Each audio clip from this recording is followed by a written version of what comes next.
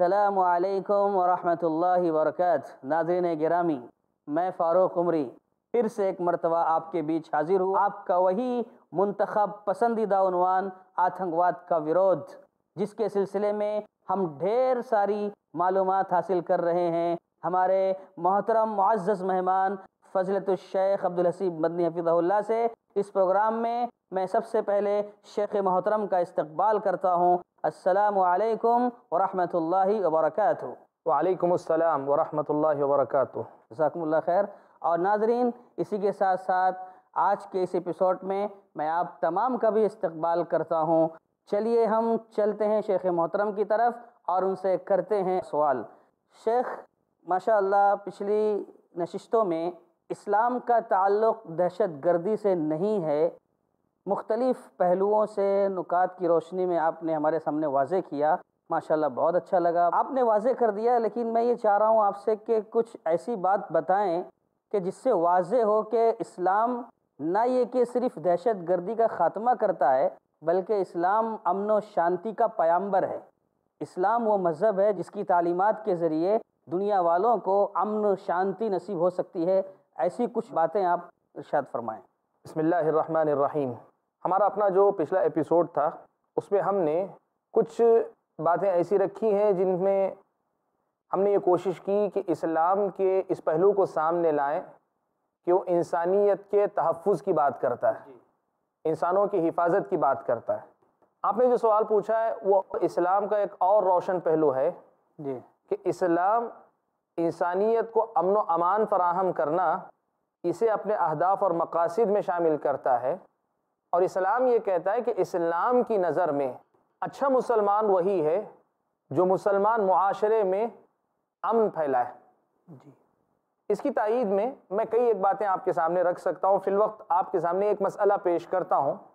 اسلامی شریعت کا سکھایا ہوا یہ ادب ہے کہ ایک مسلمان دوسرے مسلمان سے ملے تو اسے سلام کرے، السلام علیکم کہے یا السلام علیکم ورحمۃ اللہ وبرکاتہ کہے۔ اس کا معنی کیا ہے؟ جب آدمی ایک مسلمان دوسرے مسلمان سے ملتا ہے تو وہ یہ کہتا ہے کہ السلام علیکم، تم پر سلامتی ہو، ورحمۃ اللہ، اللہ کی رحمت بھی ہو، وبرکاتہ، اور اللہ کی برکتیں بھی اتریں تم پر۔ یہ جو السلام علیکم ہے اس کے جواب میں سننے والے کے لیے ضروری ہے وہ کہے وعلیکم السلام، کہ تم پر بھی سلامتی ہو۔ جس طرح تم میری سلامتی چاہتے ہو میں بھی تمہارے حق میں سلامتی چاہتا ہوں، اور یہ سلامتی ہم ایک دوسرے سے محفوظ ہیں۔ اسی طرح دنیا کی ہر قسم کی پریشانی اور مصیبت سے تم امن و امان میں رہو۔ تو ایک مسلمان دوسرے مسلمان کو جو سلام کرتا ہے، یہ سلام کا لفظ خود اس بات پر دلالت کرتا ہے کہ اصل میں اسلام اس معاشرے کے اندر سلامتی کو عام کرنا چاہتا ہے، اور سلامتی کے ساتھ جینے، سلامتی کو عام کرنے کی ترغیب دلاتا ہے، اور ایک طرح سے ایک دوسرے کو یاد دہانی کروانے کی ترغیب دلاتا ہے کہ تم یاد دہانی کرواؤ، میں تمہیں یاد دہانی کروا رہا ہوں۔ یہ ادب ہے جو اسلام نے سکھایا، جسے ہم سلام کہتے ہیں۔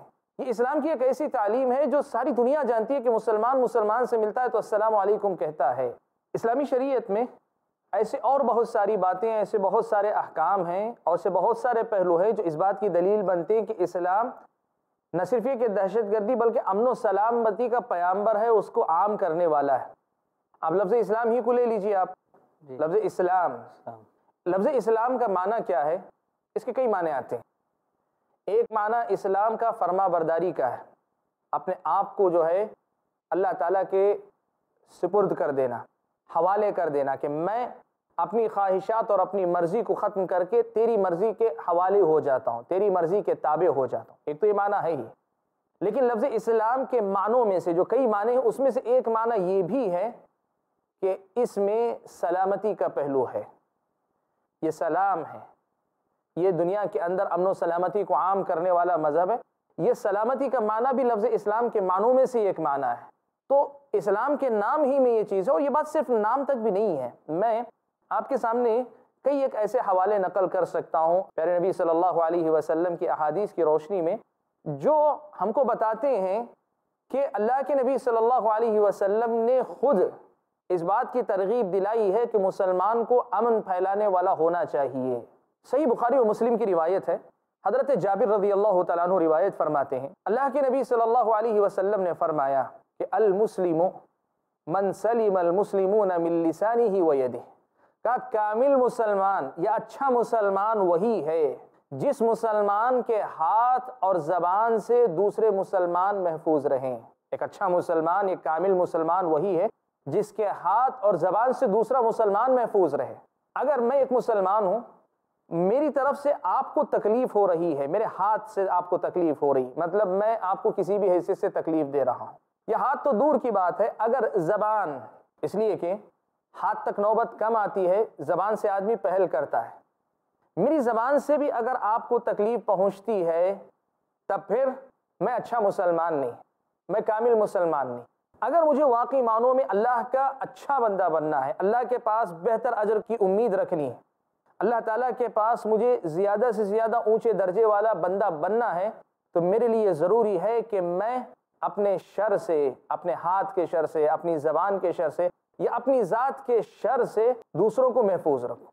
اسلامی شریعت کی نظر میں ناحق کوئی کسی کو تکلیف دیتا ہے، کوئی بھی مسلمان کسی کو تکلیف دے، وہ مسلمان اچھا مسلمان نہیں ہے اسلام کی نظر میں۔ آپ کے سامنے میں پیارے نبی صلی اللہ علیہ وسلم کی ایک اور حدیث بھی نقل کرتا ہوں۔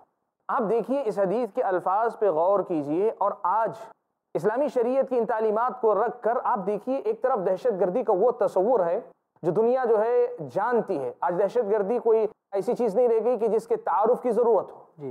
آج دہشت گردی ایسا کوئی مسئلہ نہیں رہ گیا جس کو بتانے کی ضرورت ہو۔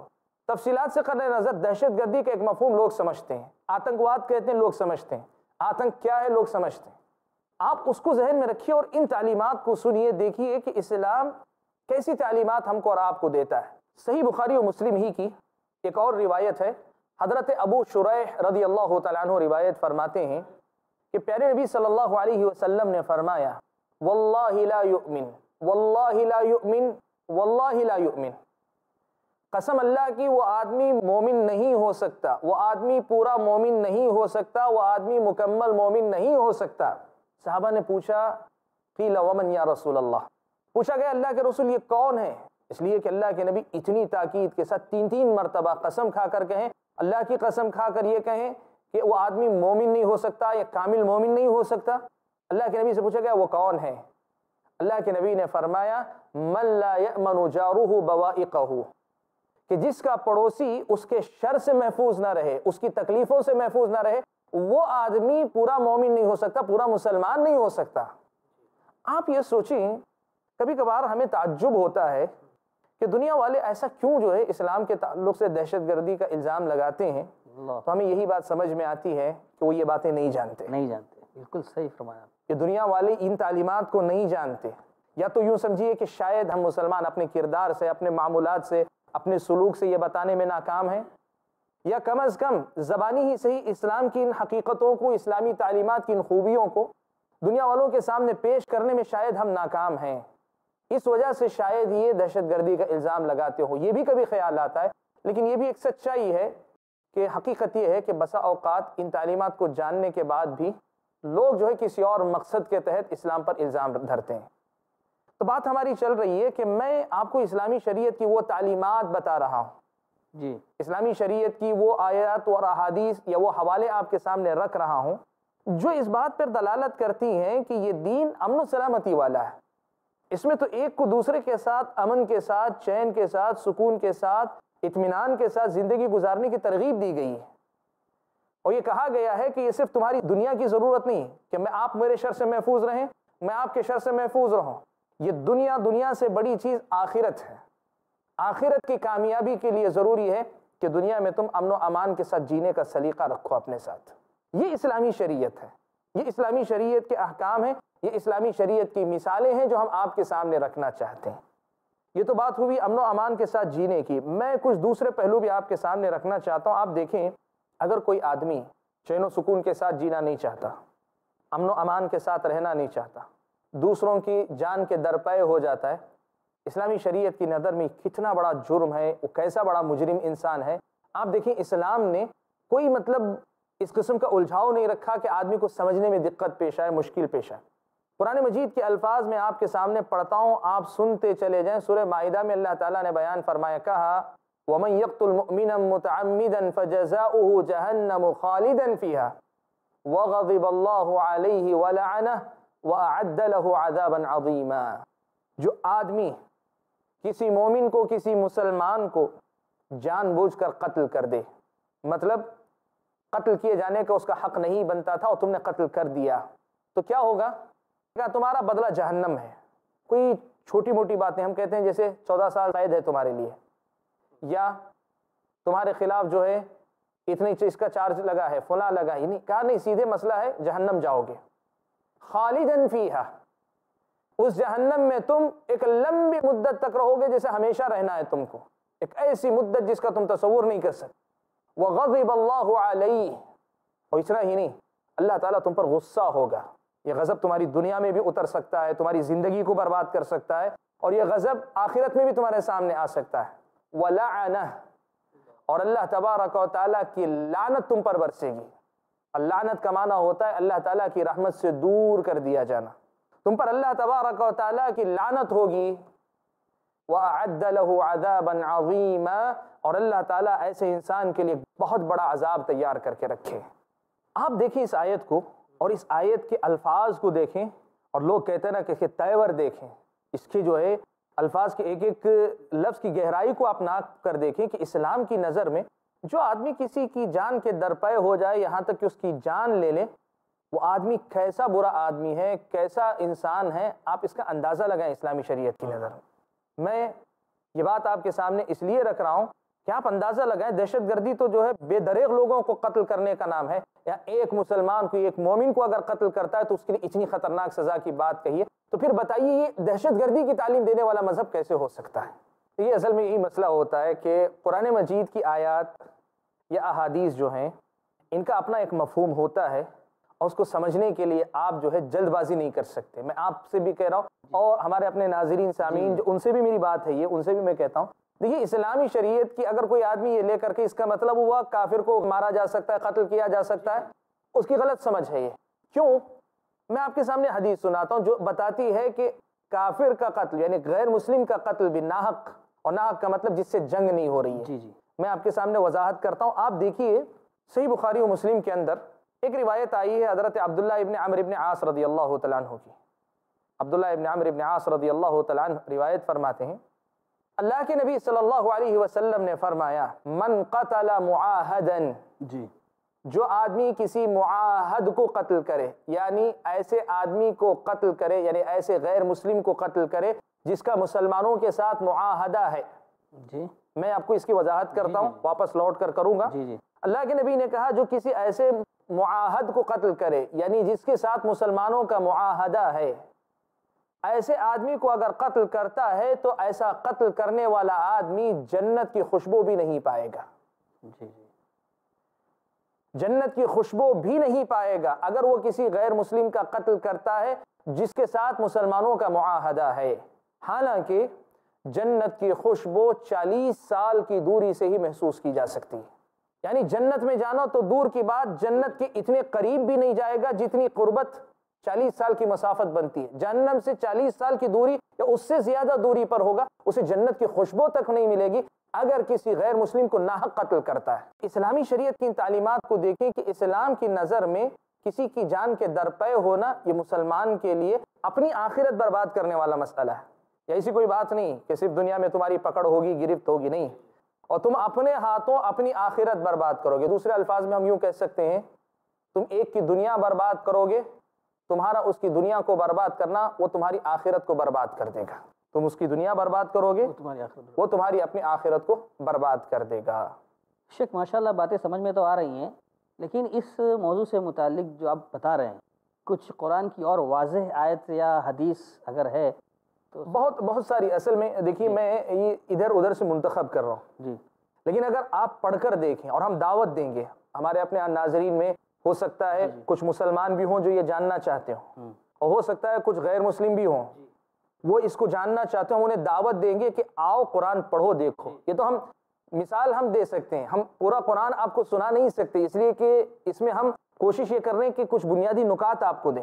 تو میں پھر بھی آپ کہہ رہے تھے ایک ایسی آیت آپ کے سامنے رکھ رہا ہوں کہ جو آیت اس مسئلے میں بہت ہی واضح موقف اسلام کا رکھتی ہے، اور وہ موقف یہ ہے، سورہ مائدہ میں اللہ تعالیٰ نے فرمایا، کہا من اجل ذلك كتبنا على بني اسرائيل انه من قتل نفسا بغير نفس او فساد في الارض فكأنما قتل الناس جميعا ومن احياها فكأنما احيا الناس جميعا. بہت عظیم آیت ہے.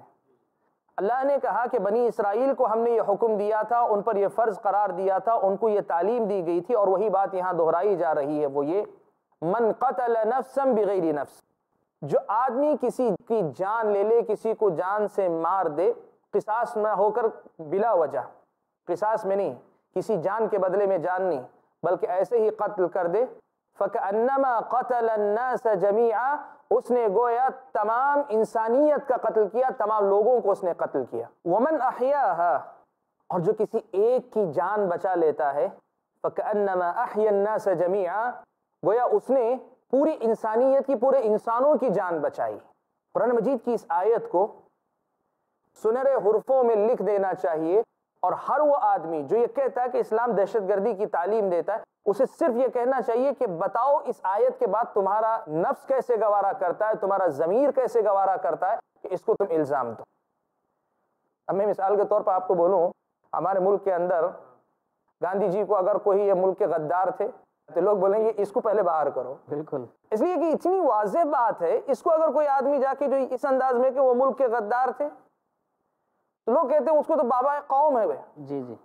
اور آدمی ان کو آ کر کہتا ہے کہ یہ ملک کے غدار تھے، تو ویسی ہی بات ہے. تو میں کہتا ہوں کہ یہ آیت اس کے سامنے پیش کرنا چاہیے. جو اسلام یہ کہتا ہے کہ ایک جان اگر تم لیتے ہو تو پوری انسانیت کے قاتل ہو، اور ایک جان کو بچاتے ہو تو پوری انسانیت کے محسن ہو، اتنی جامع تعلیمات اسلام کے اندر رکھ کر پھر بھی تم اسلام پر دہشت گردی کا الزام لگاتے ہو.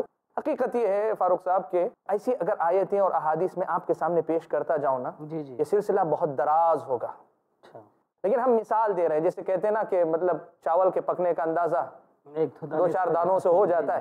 تو ایسے ہم صرف جو مثال آپ کو دے رہے ہیں، آپ جو ہے پڑھیے اس دین کو، اس کے احکام کو، اور خاص طور پہ اس کی جو تفصیلی احکام ہے اسلامی شریعت کے اندر، ایک مرد کے دوسرے مرد پر، ایک عورت کے دوسری عورت پر، ایک میاں بیوی کی ایک دوسرے پر حق، والدین اولاد کے حق، ایک ایسا جو ہے منظم، ایک ایسا مرتب اور اتنا زیادہ سلجھا ہوا اور اتنا زیادہ خیر و برکت سے بھرا ہوا یہ جو ہے نظام زندگی ہے کہ یہاں جو ہے ہر قدم پہ امن و سلامتی ملے گی. یہاں دہشت زدہ ہونے یا دہشت زدہ کرنے دونوں کے لیے کوئی راستہ اسلامی شریعت نے نہیں چھوڑا ہے. اس لیے آج کے ہمارے ایپیسوڈ میں ہم نے یہ کوشش کی ہے کہ قرآن مجید اور نبی کی احادیث کی روشنی میں کچھ ایسی باتیں آپ کے سامنے رکھیں جو آپ کے سامنے بھی اور ہمارے اپنے ناظرین کے سامنے بھی اس حقیقت کو واضح کریں کہ اسلام امن و سلامتی کا پیامبر ہے، اس کا دہشت گردی سے کوئی تعلق نہیں ہے.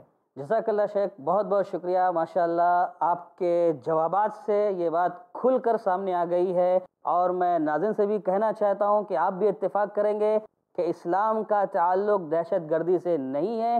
شیخ نے مختلف پہلوؤں سے اور خصوصاً قرآنی آیتوں سے اور حدیث کی روشنی میں واضح کیا. شیخ اللہ آپ کو جزائے خیر دے. لیکن اس کے علاوہ بھی اور بہت سارے سوالات اٹھتے ہیں، چونکہ وقت نہیں ہے، لیکن انشاءاللہ ہم اگلے ایپیسوڈ میں شیخ سے وہ سوالات بھی کریں گے. تب تک کے لیے آپ سے رخصت چاہتے ہیں. السلام علیکم ورحمۃ اللہ وبرکاتہ.